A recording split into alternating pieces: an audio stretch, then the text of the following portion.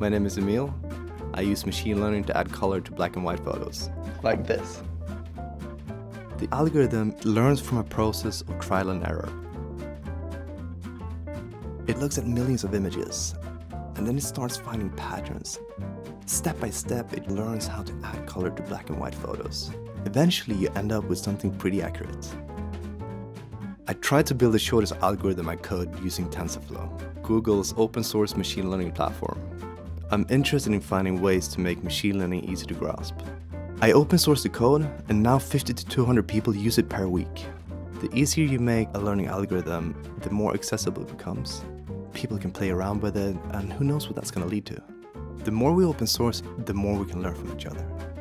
That's the beauty of sharing ideas.